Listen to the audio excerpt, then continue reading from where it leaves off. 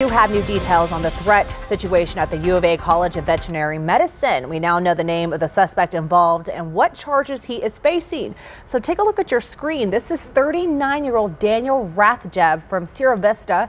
He was arrested yesterday and charged with disorderly conduct, weapons misconduct, and threats, as well as intimidation. Oro Valley Police tell us no guns were involved, and the weapons charge is related to a knife. So yesterday, police responded to that scene right there, some sort of threat at the college near Oracle Road and First Avenue. They quickly evacuated the building and took Rathjeb into custody. Day 3 of the Murad Dervish trial has wrapped up. He's the man